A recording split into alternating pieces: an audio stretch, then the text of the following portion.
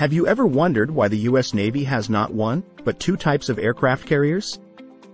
The U.S. Navy operates both the Nimitz-class and the Ford-class aircraft carriers. The Nimitz-class carriers have been the mainstay of the U.S. Navy for over 40 years. These carriers are massive and can carry up to 90 aircraft, including fighter jets, helicopters, and unmanned drones.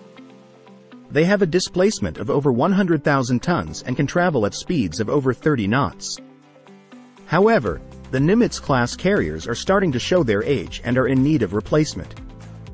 Enter the Ford-class carriers, which are the newer and more advanced carriers in the U.S. Navy's inventory.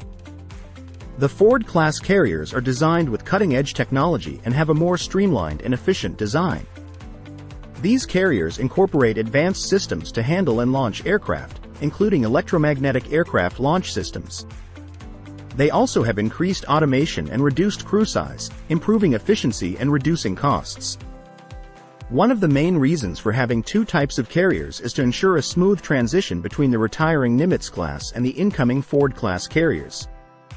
Having two types also allows the U.S. Navy to have a more diverse and flexible force projection capability.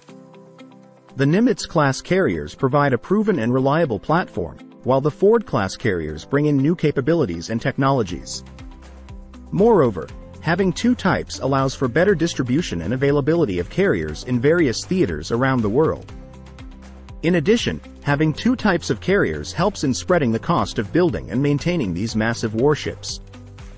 The U.S. Navy needs a strong carrier force to maintain dominance on the seas and project power around the globe. By having two types of carriers, they can meet the needs of the present while preparing for the future. In conclusion, the U.S. Navy has two types of aircraft carriers, the Nimitz and Ford classes, to ensure a smooth transition, provide flexibility, and incorporate newer technologies to maintain their naval dominance.